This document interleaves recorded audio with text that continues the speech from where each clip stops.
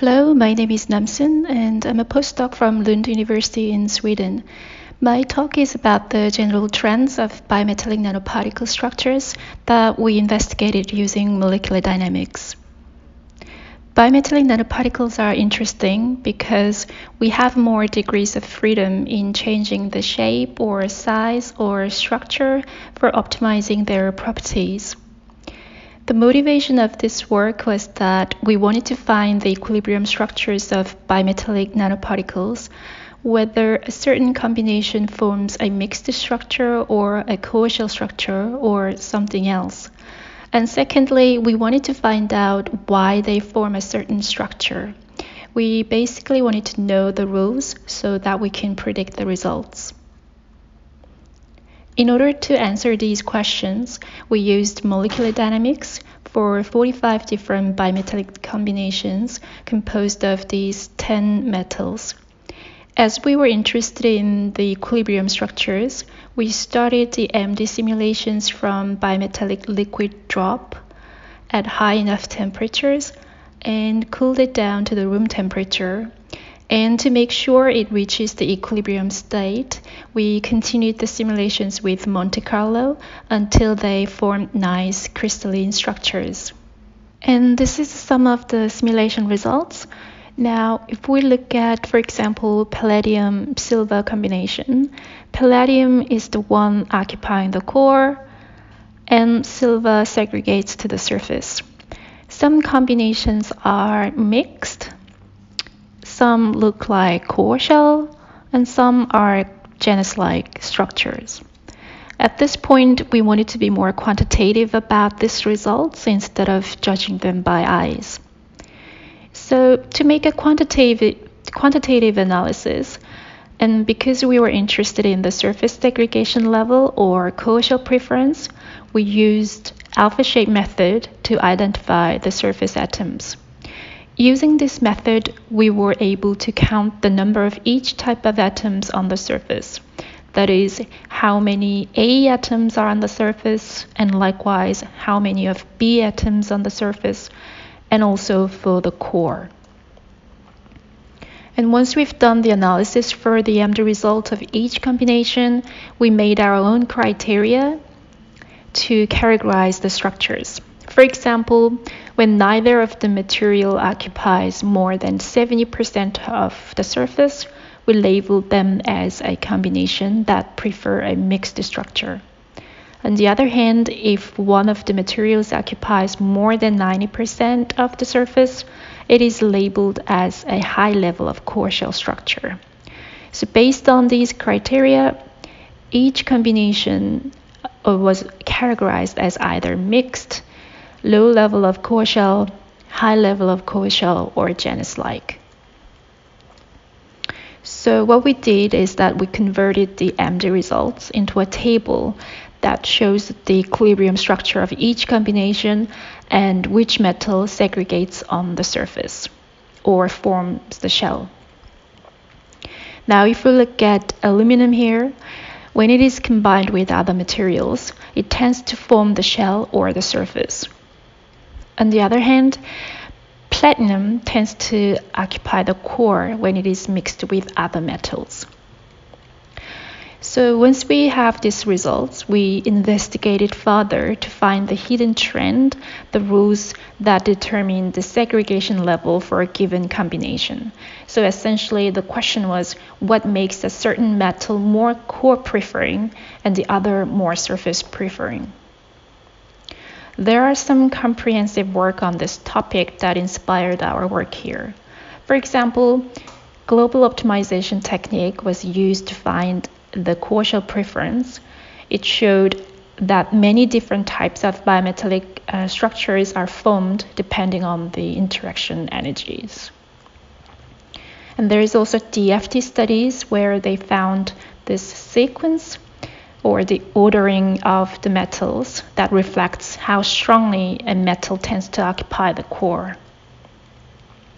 But when we tabulated our MD results based on the sequence, the order of metals provided by their work, it didn't fit the MD results, our MD results nicely enough. So we wanted to find a sequence or rules that are hidden in our MD results here. In order to do that, we firstly looked up the possible factors, the features of element that are frequently mentioned as the governing factors in coaxial preference. For instance, cohesive energy, atomic radii, surface energy, electronegativity, enthalpy of mixing. We ended up considering a total of 8 different features, and for each combination, we wrote down the relative difference in each feature. And we wanted to see which factors are the deciding factors in determining the final structures that we see in the MD results. And the easiest way would be to visualize the whole thing to see the relationship between the features and the MD results. But as we have many features, it was hard to visualize it. So what we did was that we used some data dimension reduction method, such as the linear discriminant analysis, LDA. So using LDA, we could reduce the 8-feature dimension into 3 dimension, but with minimal loss of original information. So here is the results of such analysis. It can be done quite easily using Python package, by the way.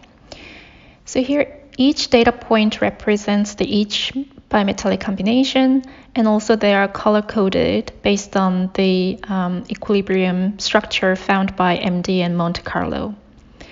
We can see that the first axis explains the pattern quite well, because here on the left side of the axis, we see more of mixed structures, and as we move to the other side of the axis, we see more of highly segregated structures like high coaxial structures and genus-like structures.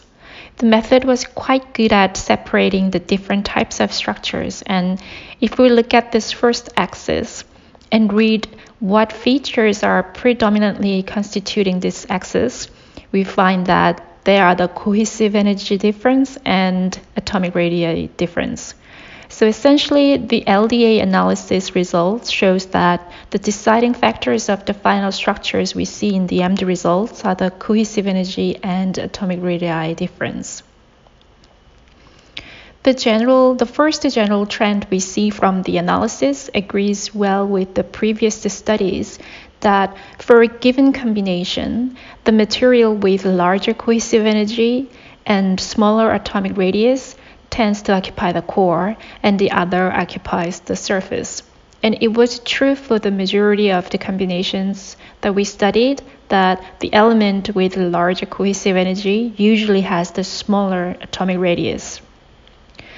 And the larger the relative difference in both features, the higher the segregation level. And we could also see how much roughly the relative differences should be for a combination to form highly segregated structures. But there were combinations that deviate from that majority. That is, in some combinations, the element with higher cohesive energy has also large atomic radius. So in that case, the core preference of that metal decreases. This trend was seen, for example, some of the combinations of molybdenum because it has unusually large atomic radius compared to its large cohesive energy. So we could update the old table by reordering this sequence based on each material's cohesive energy and atomic radius. For example, platinum is the most core preferring material among these metals we looked at, and this core preference of material decreases as we go up the table, and aluminum at the top is the most surface preferring material among these. The table is nicely sequenced because we can see by just looking at the color distribution that the highly segregated structures are formed at this corner, and the mixed ones are at the diagonal. So in summary, I talked about the molecular dynamics Monte Carlo simulations and analysis method that we use to find the equilibrium bimetallic nanoparticle structures, and how we used data dimension reduction technique to find the pattern in the simulation results. and some general trends that we drew from that analysis. Thank you very much for your attention.